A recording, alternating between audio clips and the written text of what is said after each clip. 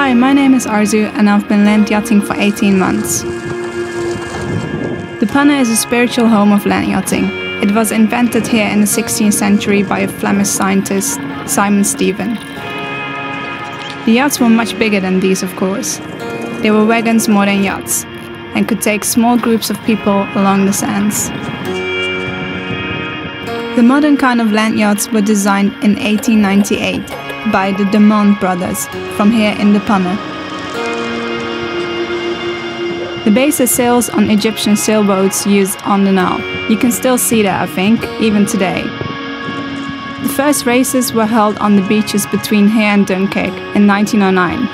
It's the beach here that's so amazing, the flattest, widest beach of the Flemish coast. There are no breakwaters, so you can land yacht all the way from here to Dunkirk.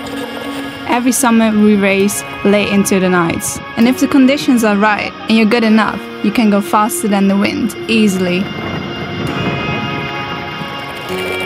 Everyone should try land yachting. It's a little bit of sailing, a little bit of go-karting. All ages, men and women, girls and boys. Just be prepared to get a bit wet and to flip over once in a while. But when the wind takes you, there's nothing like it.